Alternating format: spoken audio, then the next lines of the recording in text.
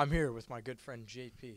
Me and Steven had our top three favorite Christmas movies as Lampoons at number 3, Home Alone at 2, and Elf at 1. What do you think? I agree with that list. Elf for sure first. Our Lampoons and Home Alone, I think they could go interchangeable. They're both very good Christmas movies. My dad, his favorite movie is Lampoons, and honestly, I think it's a good list. I could agree with it. That was my list also, so I agree. Good to hear. Merry Christmas. I'm here with. CJ Prosperino. What is your favorite Christmas movie and why? It's got to be Elf because, who doesn't like Will Ferrell? He played an amazing role in Elf, and I just love the story. I agree. I disagree, but whatever. Word. Thank you for having me. Today I am here with. Nick Castellano. And what is your favorite Christmas movie? Elf. And why?